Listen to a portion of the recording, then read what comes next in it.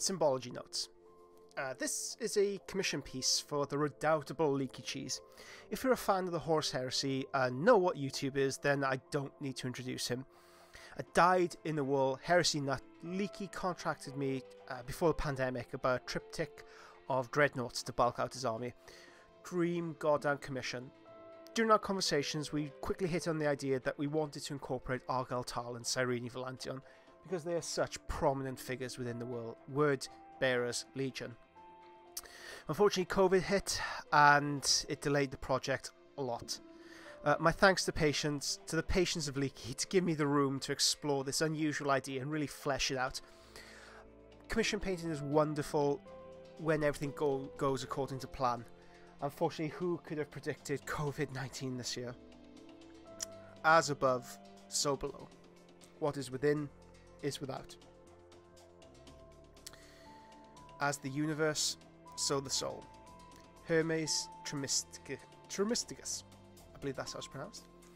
So, Argyll Tal is the first of the enlightened, a fusion of mortal and the ephemeral realm. He is, or could be, the prototype of what humanity could become. He's a fusion. Like the Sensei or the Illuminati before him, Argyll Tal is the vision of the future. He is a master of both realms. He is what humanity could ascend into being. He appears here in the transfigured form, his fingers raised upwards. However, from this transfigured form, he is the inverted, so he's not in reality. In effect, he's in hell. He's the inversion of humanity. He would be pointing downwards towards the nadir of hell rather than upward towards heaven. It's the inversion I wanted to play with. The inverted humanity, the inverted flame, and the inverted book. The Legion's creed of an enlightenment has been flipped. It's been perverted, it's been inverted.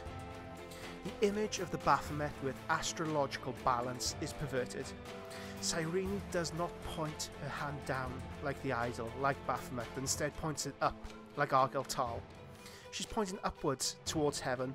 Her head is raised, golden eyes transfixed by the spheres, whereas Argyll Tal is leering downward. Cyrene's eyes as well is not the portraiture of the saint. This isn't a literal translation of what she would look like in reality. This is a symbolic representation of her insight into the Legion.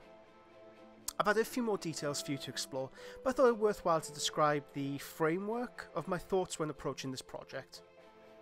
Hope you've enjoyed this brief summation and dissection of the thought process that went into this project.